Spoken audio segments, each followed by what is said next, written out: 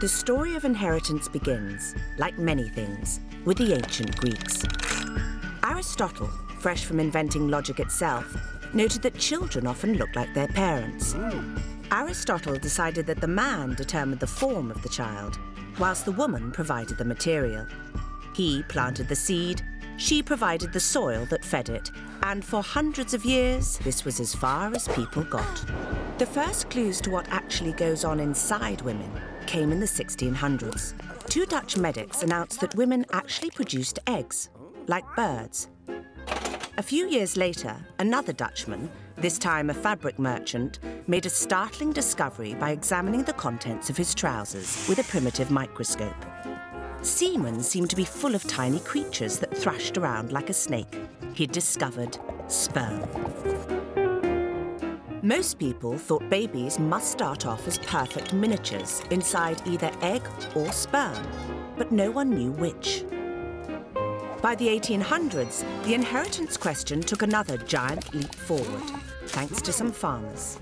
Men like Robert Bakewell were a new breed, who saw sheep as machines for turning grass into money. So he bred his best males with his best females. The resulting super sheep suggested offspring were a mixture of their parents. But naturally, it wasn't quite that simple.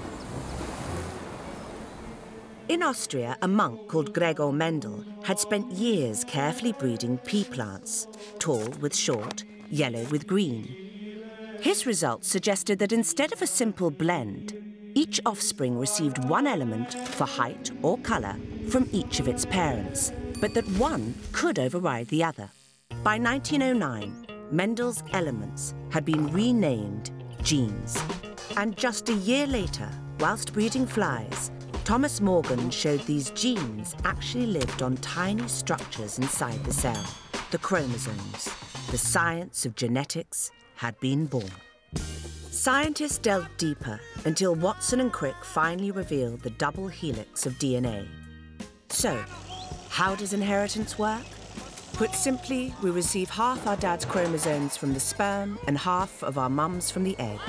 On these chromosomes are genes, pieces of DNA containing the instructions to make our bodies. They're the basic units of inheritance and affect whether we, our children, and our children's children end up tall, short, blue-eyed, curly-haired, or bald. Wow. Those are the basics. To explain more, let me welcome our guest tonight, a world-renowned expert in genetics, also an author, a broadcaster, and a man who's furthered our knowledge of natural selection. He's currently Emeritus Professor of Genetics at University College London and one of the world's greatest experts in the love life of snails. Please welcome Professor Steve Jones.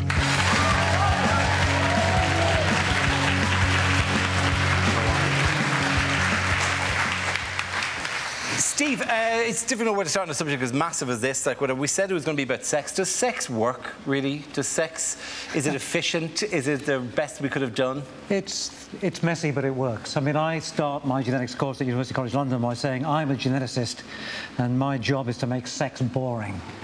It's an extremely inefficient mechanism, because what it means is that women waste their time copying somebody else's genes. Now, why they should do that is probably the biggest mystery in biology.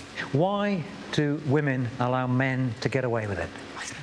No idea. I mean, it's a real mystery. Because we're so charming, Steve.